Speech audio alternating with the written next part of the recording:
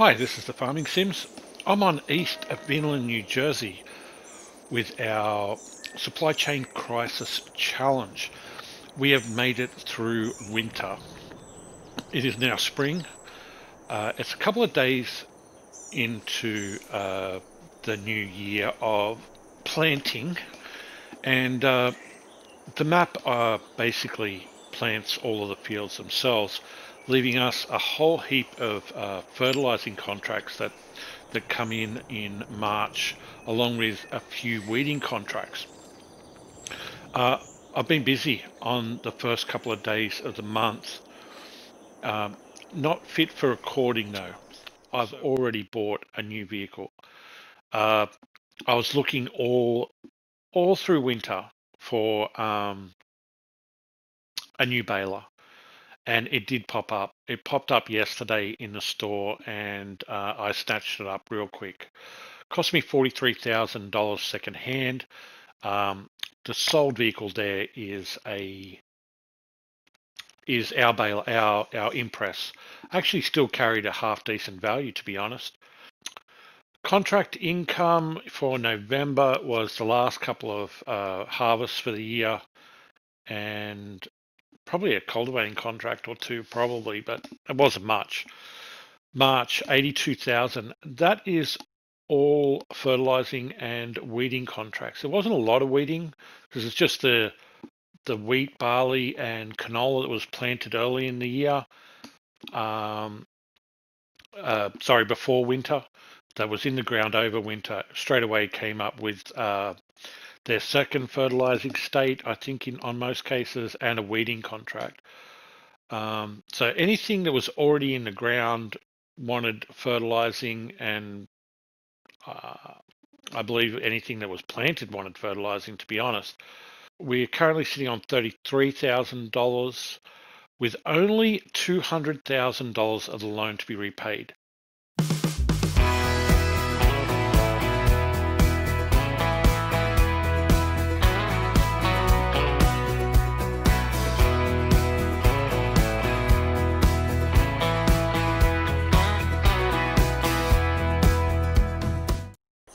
I'm not sure whether you noticed, but here is our brand new piece of equipment on the farm.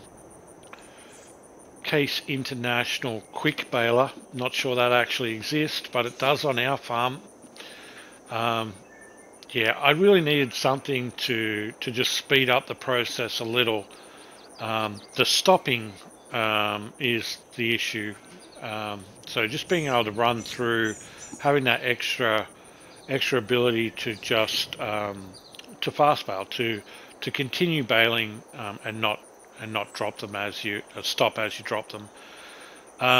It doesn't really apply to speed though. I mean, it is listed as a 25 km/h baler, but once it starts feeding in our swaths, it can't run at that speed. It runs at 15 km/h, I believe.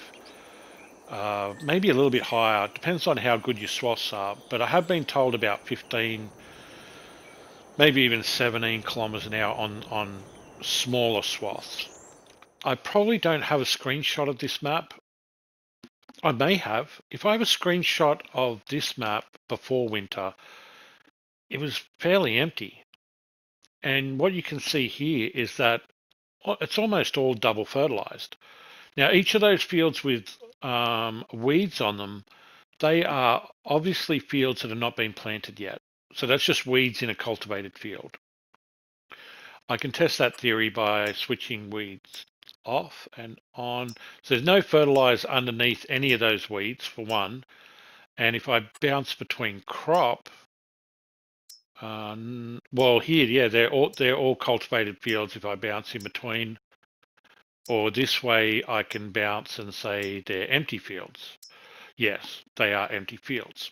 There was a ton of fertilizing done by the AI. I don't go around and do all of those fields, obviously. You'd have to be on 24/7, by the way, you'd need a player on 24/7, at least one player in a full cycle to hit all of those contracts.